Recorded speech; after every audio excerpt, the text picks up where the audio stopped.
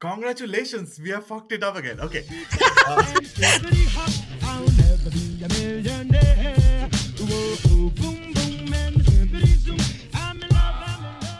Hi everyone, you're listening to the Brownie and Notion. I am Ananya. And I'm Gogol. So, what was the last movie you watched?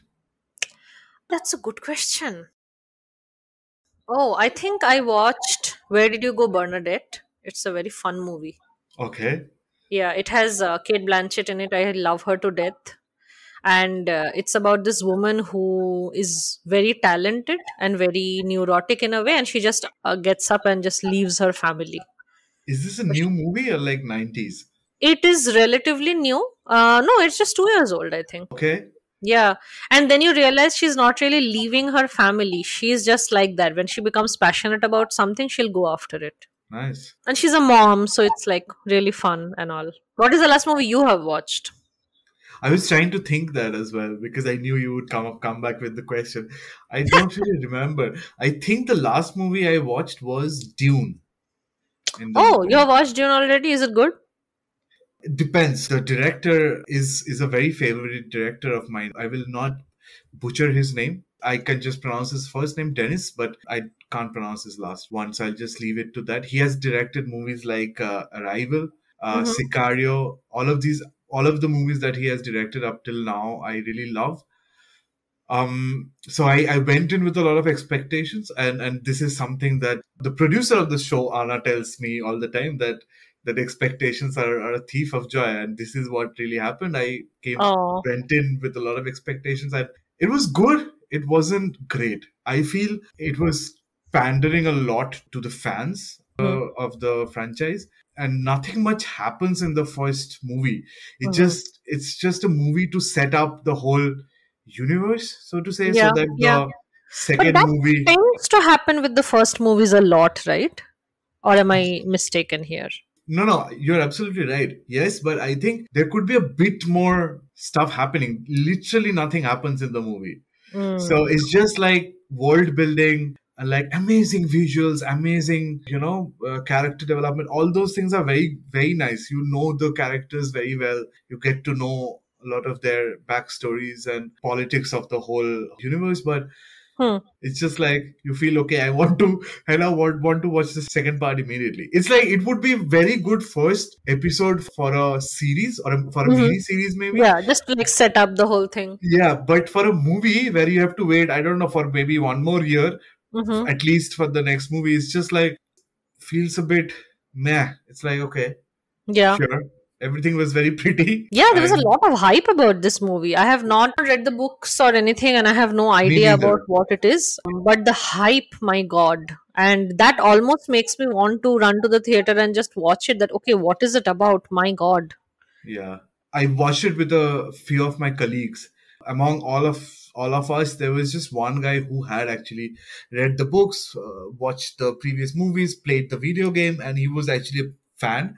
Mm-hmm. And he really liked the movie because yeah, he can actually relate to all these things because of nostalgia. It's the same way if there's a new Harry Potter franchise, and probably we would just be happy to see the whole of Hogwarts, whole of that world being reimagined all over again. But Yeah, for yeah. for somebody who is like uninitiated, so to say, they'll be like, okay, what am I really trying to see here, or Mm-hmm. what is the point of What am all I getting this? into? Yeah, Yeah, that's true. yeah. So, kind of moving on from new movies or newish movies, what is your go to comfort movie? This is a very difficult question to answer. I think it really depends on my mood. Isn't it the same for you? It definitely depends on my mood, and most of the time, what happens to me in USA is I will miss home, and so I would watch some good old faithful Bollywood movie, Right. which is not too problematic or something. Yeah. But with age and the more I learn about things, the problem that has become is everything is a little problematic, and it is Right. like, what do you choose really? Yeah. So yeah, it is a difficult question. Um, Yeah. So I can try to answer. So I think my all-time favorite movie, don't laugh, is The Lion King, the original one. no, it's And a nice movie. I love that movie. Actually, that was the first movie I've ever seen Mm-hmm. in a theater. I think seen in general as well. Funny story, I cried so much that they had to remove me from the theater because other people were just getting dissed How much outside. did you cry that they I had to cried remove like a you from the lot. theater? I wailed and shouted and yeah, Holy shit. howled Is and this when the dad dies? yes, Oh. when Mufasa dies, I cry like crazy. Yeah, so I think that's like the overall favorite movie. But yeah, as you said, I also go back to a lot of Bollywood movies that for me is probably like Dil Chahta Hai. You know, I go Yeah, back to Dil Chahta Hai a lot. I can probably recite the dialogues. You know, yeah. um, That is and one movie which has aged well, I feel. it has aged well. It's not a perfect movie, but at the same time, I think for the time, it was way ahead of its time. That's why it's kind of relevant right now. You know? Absolutely. Yeah, Yeah, and now that I'm talking about it, I feel like after this, I'll probably watch it again. I have not watched it in such a long time. yeah, you should. It's such a good movie. I just really love Farhan Akhtar as a director, and I He think is. he's a much better director than he's an actor. I like him as an actor also. I don't know why, because I feel like and this may not happen to everyone, but I feel like in Bollywood most people are good looking, right? Which is not Yeah, the case in Hollywood, thankfully. right, right. So when I look at someone playing a character, I'm like, Ritik is playing this well. Not like, okay, this guy, he's an average Joe. He's just so good looking, like that becomes a problem. And Farhan, I Yes, feel, is more average looking, like a regular guy. So yeah, I buy into that whole idea that he's playing a guy. It is not Farhan Akhtar. right. So, Yeah. No, I I have get you what you're watched saying. Luck by Chance? I love Luck by I Chance. love that movie. I really like the sensibility of the whole family. I feel like even Zoya Yes. Akhtar. There are movies that, of course, aren't great, but I really Hmm. like her sensibility. Like Luck by Chance, even Dil Dhadakne Do, or Zindagi Milegi Dobara. Of course, these are no way like perfect movies or movies that you will recommend for the acting chops or anything. It's just like feel good movies with the sensibility that kind of lacks in a lot of movies even till date, I feel, in Yeah, Bollywood. yeah, yeah. The thing is, I will actually disagree a little bit there. I feel like in Luck by Chance, the acting chops were also good because there were no real stars in there, Yeah, right? Like, so I actually thought that was a pretty nice movie, and it has held its ground for a long time. yeah, I mean, when I say that Farhan Akhtar is a better director than an actor, I don't We're necessarily just want to say. comparing. Yeah, yeah, yeah. Not saying that he's a bad actor or that Luck by Chance has bad acting. I just feel that Comparatively, comparatively, if you look yeah, at like a Denzel Washington, yeah. yeah, I those feel are like there, if I have to pick somebody who can hold her ground against Hollywood actors, is probably Konkona. And I don't know if it's my Bengali bias, but no, yeah. she is just a powerhouse, Again, man. I cannot really say anything about that because I also have that same bias. But yeah, I love Konkona. Yeah. Have you watched her directorial debut? I didn't get a chance to Oh watch. man, I was just going to bring that up. So that's amazing that you talked about it, and it is a must watch. But Yeah, even people who are listening and are not Indians necessarily, it has nothing to do with it. yeah. So please watch on Amazon Prime Death in the Gunj. And I have goosebumps whenever I speak about it. It's happening right now. It is this. It hit me. Very few movies have punched me in the gut that hard. Wow. Like when it finished, when it got over, I was like, what just happened?"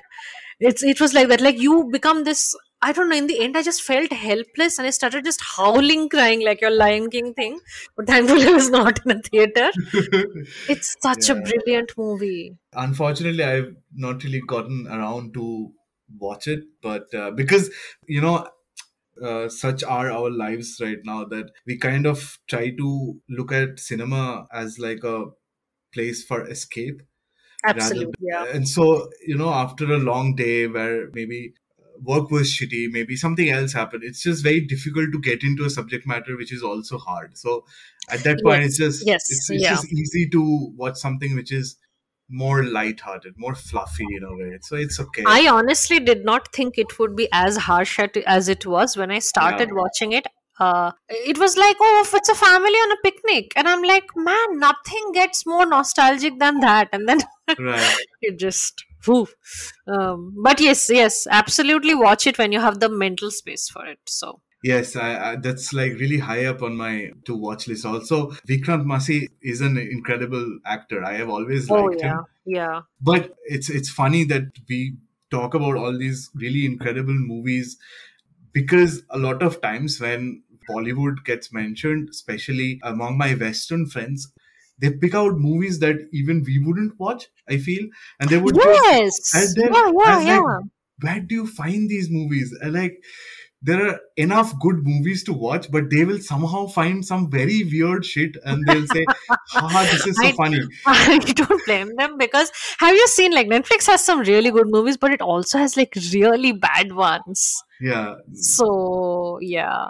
I Yeah. mean, I So, also feel like many people's first introduction into Bollywood who are not Indians are Dilwale Dulhania Le Jayenge. yes, yes. It's a very weird movie now that you think about it. It is, see, there is of course a nostalgia factor, but if you take Yes, away the yes. nostalgia, it is a very weird movie to watch in this day and age. You're like, okay, this is Yeah. a very different world from us.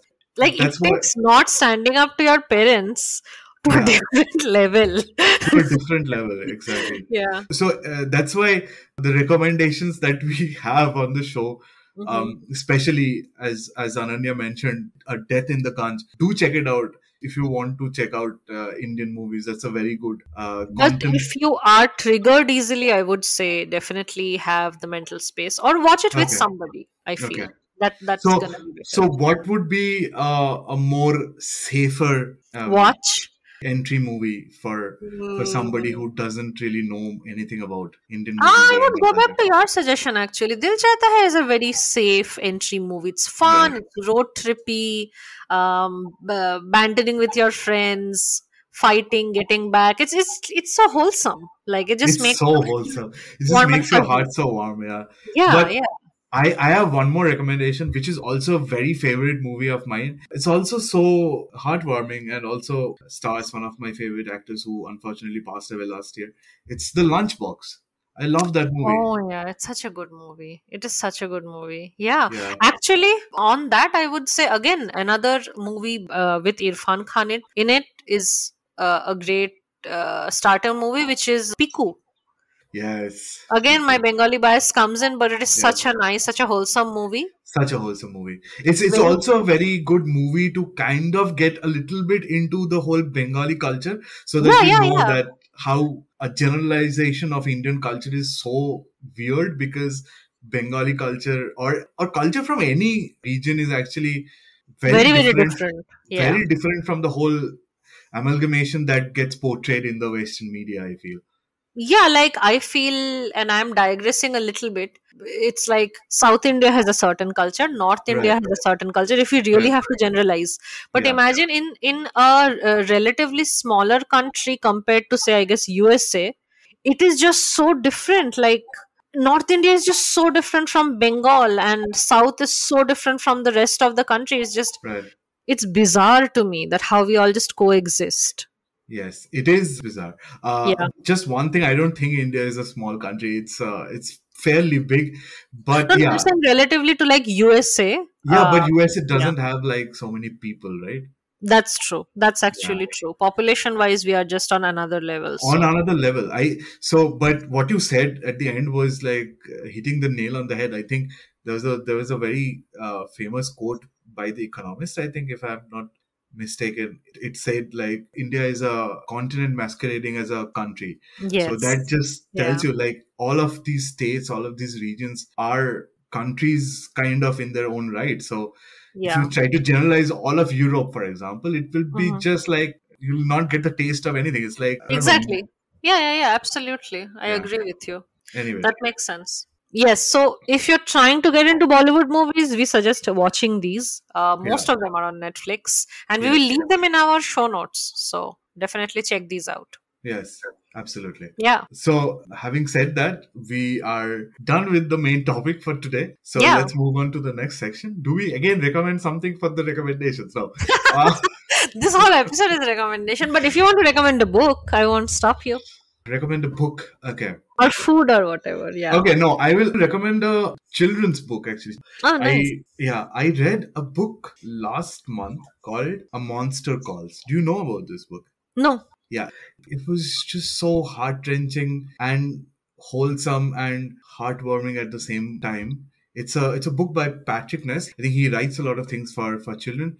It's a story of a boy whose parents are divorced. He lives with his mom in the United Kingdom in England, and his dad lives in the States. And his mom is actually diagnosed with like a terminal illness, and it's Oh his way man. of coping with his mom dying, the fact of his mom dying, and how he.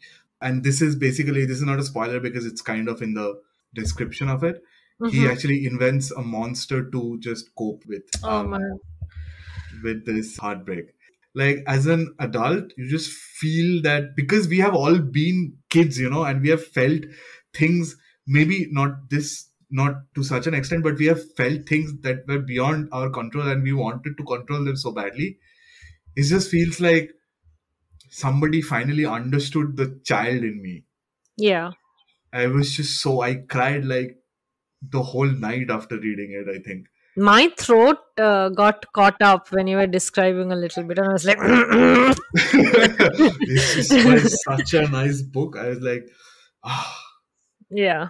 So, is it like a kids' book, or is it a kids' book for adults kind of situation? No, it's an kids book. It's a young adult kids book, I think. It's not meant, That's yeah. nice. I mean, you could of course read it as an adult, but Yeah, yeah. it is written in a way that like young adults can or like late teenagers can really enjoy it. That's amazing. Yeah, we will again leave this in the show notes if you're interested. Do you have a recommendation? For some reason, when you mentioned death and kids and stuff, I thought of the new season of Modern Love on Okay. Amazon. So, Wow. for people who have no idea, Modern Love is basically a column of small real life love stories on New York Times. One of the only reasons I subscribe. And they have a podcast, and now they have a show which released last year, and this time the second season came out. I personally liked it more because it goes into the depth of relationships in such an intricate way. So if that is your jam, every episode is a different story. Right. Definitely watch it. Right. It's amazing. Yeah, I've watched the first season and it is amazing. It's like there are certain shows I feel like I have to really slow down to savor it. Yes. Yeah. Yeah. And it is one of those like I really don't want to rush with them. I Yeah. want to have enough time so that I can really think about it afterwards. Yeah, very Yeah. good recommendation, I Mhm. must say. So that brings us to the end of the episode. Yeah. We are very happy that you joined us again. I don't know what's wrong with you, but we are very happy and grateful and thankful and all of the good things. Do join us again because we'll again be grateful and happy and all of the good things. And write Uh, to us. Tell us your recommendations. What yes, should we watch? What yes, should we read? What should we write eat? us, write us. Write to us. We are Yeah. looking for validation online. That's what we All do. the That's time. I why mean, that's why we did this. exactly. It's a Yeah. vanity project. And if you want Anyway, to be a guest and you have a story to tell, please let us know and we are open. please. Yeah. Yes. That's it. Bye. Ciao.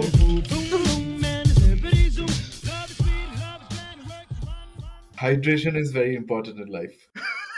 My passion is hydration.